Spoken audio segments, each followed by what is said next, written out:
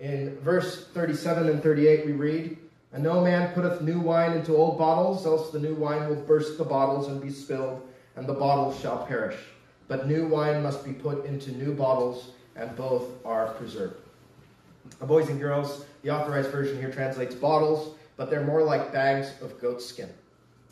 Back then, they put new wine into goat skin, and as the wine fermented, the goat skin expanded and eventually would harden.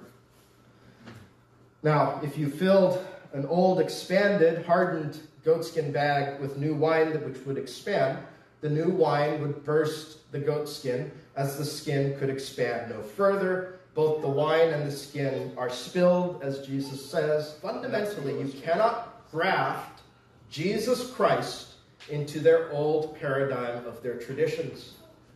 You must eradicate them entirely and embrace Christ himself wholly.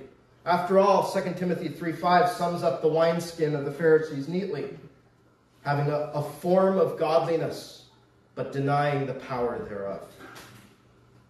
You can fast, you can pray, but unless you do it to seek Christ and fill it with Christ, the bridegroom, unless you walk by faith and in repentance before him, you have missed the point entirely, and your fasting and prayer will hold nothing.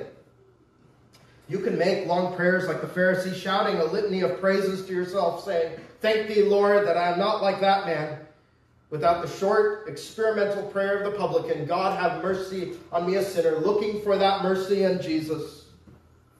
The prayer that justifies a man, and you will miss the point entirely if you don't do that.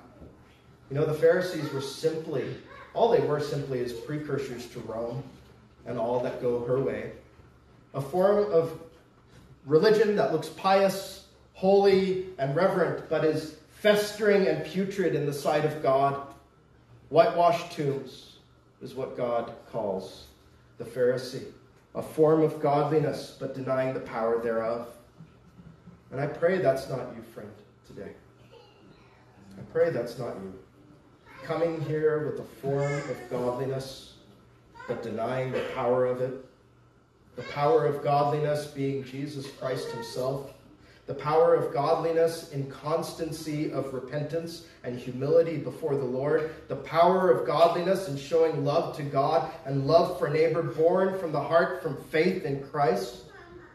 What is godliness summed up according to the Bible? "He hath shown thee, O man, what is good, and what doth the Lord require of thee, but to do justly, to love mercy, and to walk humbly with thy God." Micah 6, verse 8. My heart is greatly stirred, I sing a noble theme, my tongue's a skillful